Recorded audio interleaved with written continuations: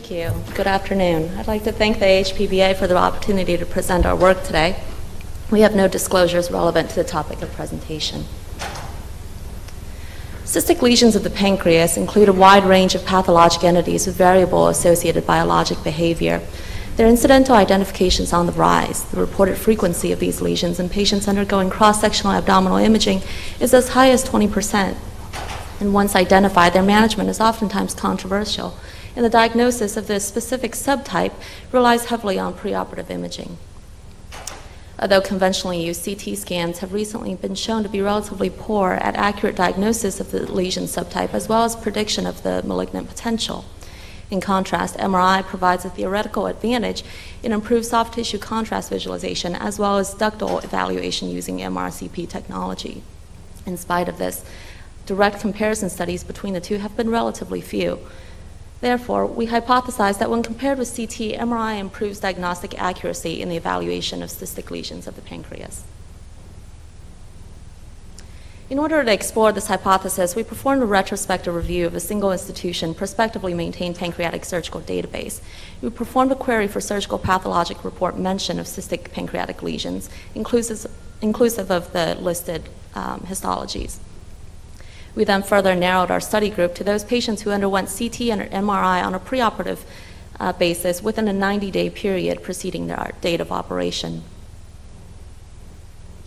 Using surgical pathology reports as standards for comparison, each CT and MRI with their associated reports was assigned a score from 1 to 5 based on their proposed diagnoses. A score of 1 was considered a definitive study in which the correct answer was proposed as a single or top diagnosis. A score of 2 is considered suggestive, in which mention is made of the correct answer within a narrow range of possible diagnoses of equal likelihood. This was less or equal to 3 diagnoses. For purposes of our analysis, scores of 1 or 2 were considered helpful preoperative studies.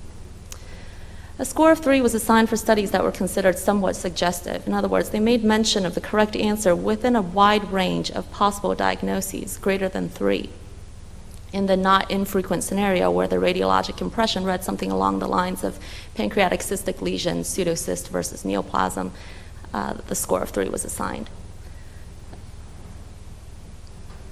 A score of 4 was considered to be vague, in which the study does not make any mention of the possibility of the correct diagnosis anywhere within the report.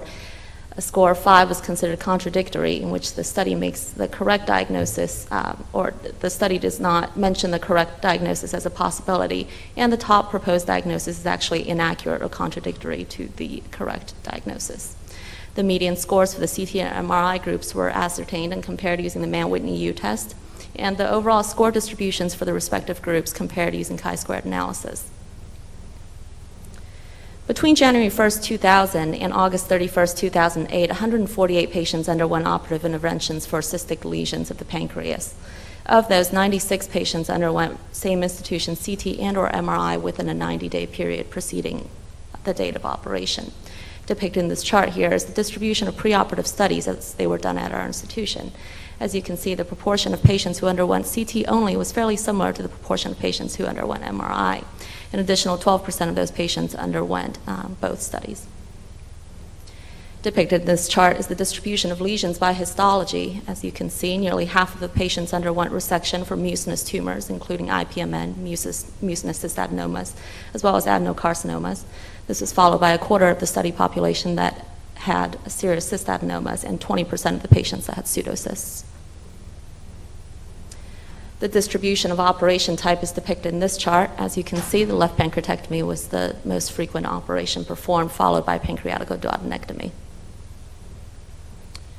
According to the previously described scoring algorithm, the CT and MRI reports were assigned scores from 1 to 5. Depicted in this chart is the diagnostic score distribution between the two groups.